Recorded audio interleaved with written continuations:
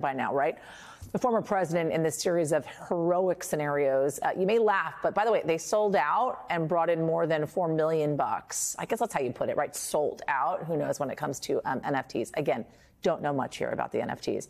But our friends, the good liars, they didn't think they quite captured the former president and came up with what they're calling the honest Trump cards. There's the all caps hero, honoring Trump's usual social media posting style. Builder hero, showing the former president in front of the very small part of the wall that he built.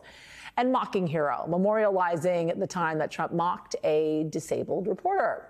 And the good liars, Davram, Stiefler, and Jason Selvig are joining us now. Hi, guys. Hello. Hey, how's it going?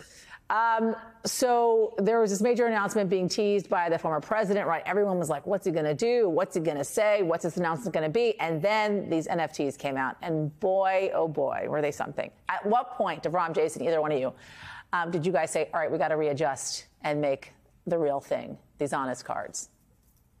Well, we kind of like at Winnie and then made the announcement, because we were thinking, like other people were, we were speculating, like, what is this major announcement going to be? Is it actually going to be a big announcement? Is he going to be the Speaker of the House? Is it something crazy going to happen? And then it was these NFTs, and we were like, oh my gosh, it really is like very Trump.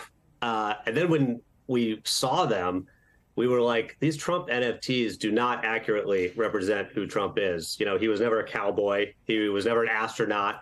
And he presents himself like this heroic figure.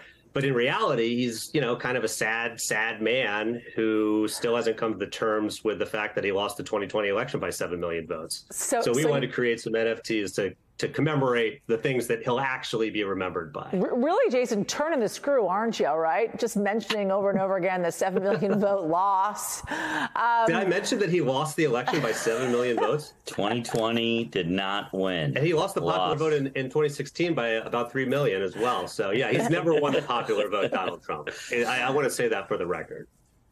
It's interesting that you guys bring up the whole losing mentality, because you had another one as well that I want to show folks. The 2020 loser. There you go. We see it right there. Face and all, expressions at all. Trump obviously looking very sad there. I wouldn't expect, Davram, this one to be very popular with the folks that voted for him, but why this one?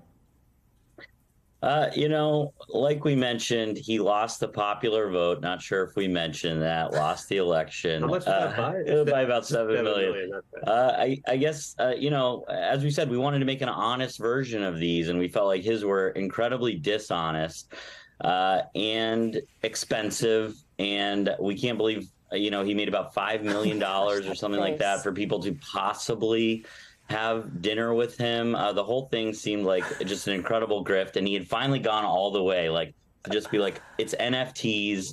There's no physical thing. I mean, it's even worse than Trump Stakes or Trump University, which I guess maybe they got a real diploma. Yeah, I think they got at least something out of that. And Trump Stakes, you at least got a stake. You got a stake. This is fully imaginary, and people spent money on it. I feel like finally we could all see where the bar was for, you know, those who support Trump in an undying way. $5 million. I want to show what you guys are anticipating is going to happen as we're awaiting these criminal referrals from the January 6th committee. And this one is called Jail Hero, I believe. And Jason, I'm wondering if this is a play on where you're expecting the former president to be spending his time in the future. Tell me this one. I am not going to be one of the people who says TikTok, eyeball emoji, it's all falling down for Trump right now, because I've been wrong so many times about that. And a lot of people have been wrong about that. So I'm not going to say he's definitely going to go to jail. See, I think that image is him looking at people who are arrested on January 6th. Oh. He's looking from outside of the bars. Oh, that's heroic, actually. Yeah, for all the people that he... Oh, that's how you're viewing it.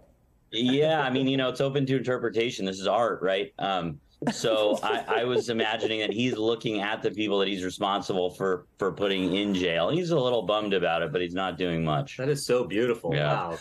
That art really is subjective. It really shows the various interpretations that we can have as viewers looking at art. Let's show this one as well.